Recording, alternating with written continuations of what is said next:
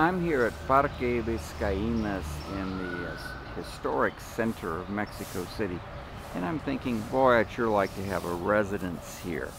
There are all these parks, there are bicycles to rent. It's just a wonderful place to live.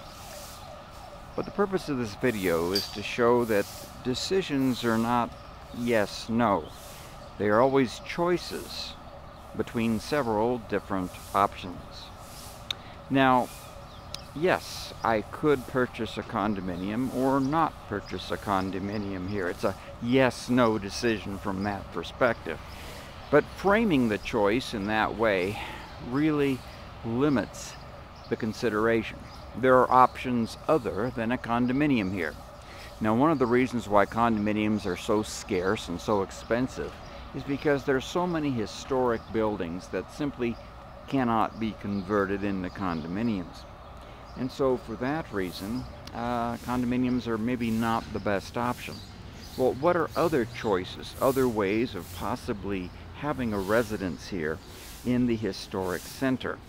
Well, one would be simply renting an apartment that has not or cannot be converted into condominiums.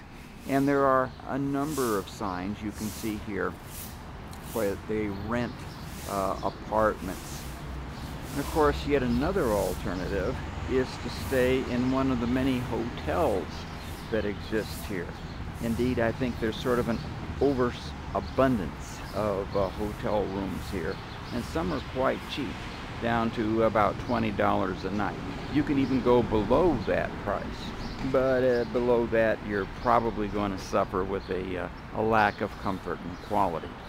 So remember, decisions should not be framed as simple yes or no. Explore all the possible alternatives, all of the options, and then select the best one.